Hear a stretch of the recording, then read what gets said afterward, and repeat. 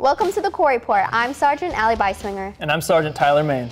Last week, engineers and contractors showed off new equipment that could benefit the Corps during Expeditionary Energy Concepts, or E2C, at Camp Lejeune, North Carolina. We were able to join the Marines and learn and test the equipment. There were many types of gear, from batteries to fuel cells, but the one that specifically caught our attention was the all-terrain vehicle. The ATV boasts a full electric drivetrain with an onboard diesel generator to give it the same operational range as the Humvees we currently use. The ATVs were even able to maneuver in places that Humvees couldn't. To learn more about E2C and the all-terrain vehicle, click the link in the video description. For the first time ever, the Department of Defense officially ran the Warrior Games, hosted by the Marine Corps.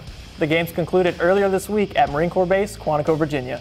During the games, over 200 wounded, ill, and injured veterans and service members competed in Paralympic-style sporting events against opposing branches, as well as a team from the British Armed Forces.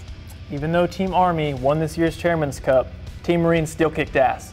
You can find links for more information about the games and the adaptive sports program in the video description.